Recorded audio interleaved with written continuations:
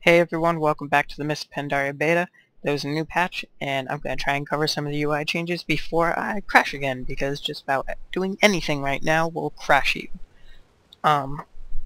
First off, before I go over any UI changes, there's been a couple of changes around the Jade Forest area.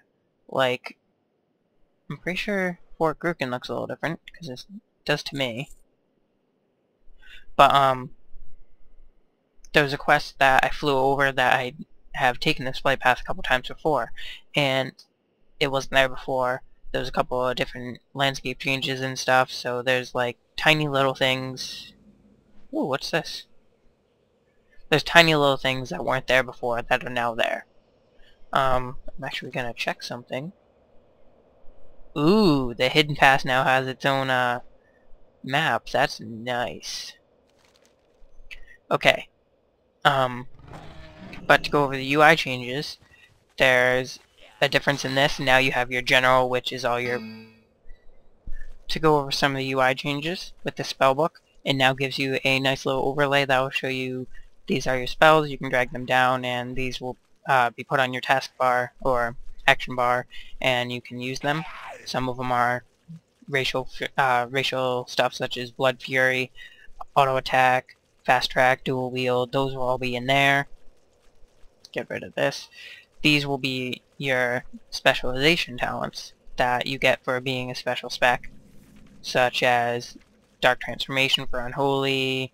All your talents will also be in here. If you choose Blood, you'll have different talents. If you choose Frost, you'll have different talents. Or spells, sorry. With this, you now know, see your pet, reputation, currency. So far, nothing is different with this. But they just changed it, and you're crashing every like 4 seconds, so you never know. With the core abilities tab, this will show you the core abilities of your class and what they do and everything. Right now it's pretty much just showing default warrior talents abilities, so you can't really do anything about that. I don't have charge, I'm a death knight, so yeah. With professions, it's also a little bit different. These will be your major professions, those will be your minor. With your talents, there's nothing different so far. Your specialization still looks the same, your talents still look the same, and your glyphs all still look the same. So there's no change there. Achievements, also no change in the UI there. No change in the quest log. I must note that this area looks a lot different. And I also heard about someone y'all would like to see, if I can find. Here he is. Oh, who's that? Who's that? That's Rathion. Yeah, that's that black dragon.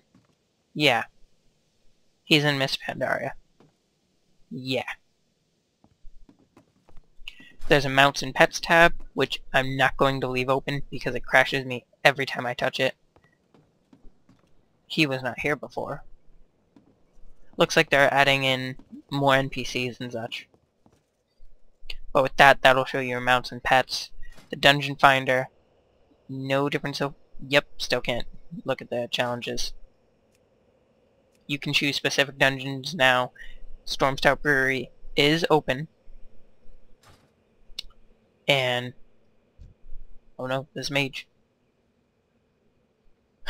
He has that stupid talent glyph of arcane language, which allows you to understand, like, if I was speaking gutter speak and someone wasn't a Forsaken, they'd be able to understand that.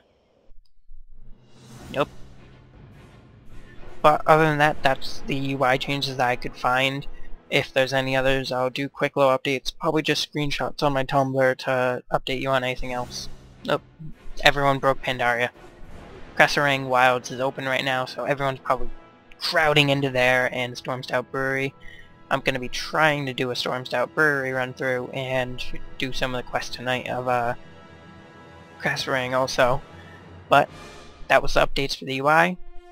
I'll see you next time.